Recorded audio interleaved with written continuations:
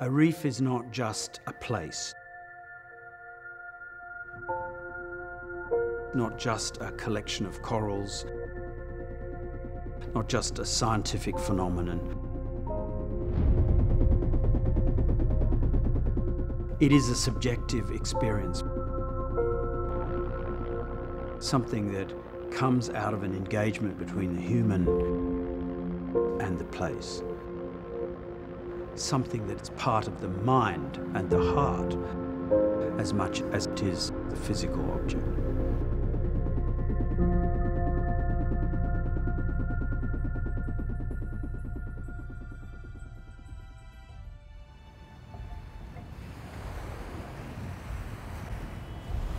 As a historian, I find it so strange that while we know a lot about the natural history of this beautiful place, its reefs, its sea creatures, its cays, we still know so very little about the human history of the reef.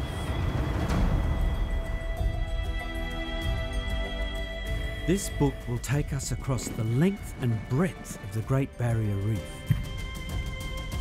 to explore how humans, past and present, have shaped this marvellous global icon, and also how Australia as a nation has been shaped by it.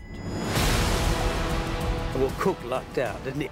If he had landed on that other side, the story may have been different. I bet it was. It's a history found in some of the remotest places on Earth. This 14-year-old boy has been abandoned, and he's in a place like he's never seen before. It is utterly vast. What we've been imagining is a myth. The man who created that myth for the Great Barrier Reef was Ted Banfield. They see among the crowd of Aborigines on the shore a wild-looking, copper-coloured man. At once, they recognise him as a white man. And it's a history we almost never had. We nearly lost it to someone who wanted to mine it for oil and gas.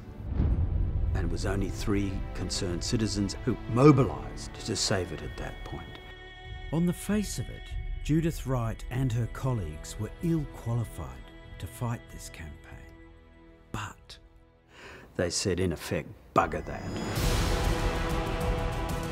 These were the men and women, the Australians and the foreigners, the saints and the sinners, the scientists, artists and castaways, who've shaped our ideas and our feelings about the greatest marine environment this planet has ever known.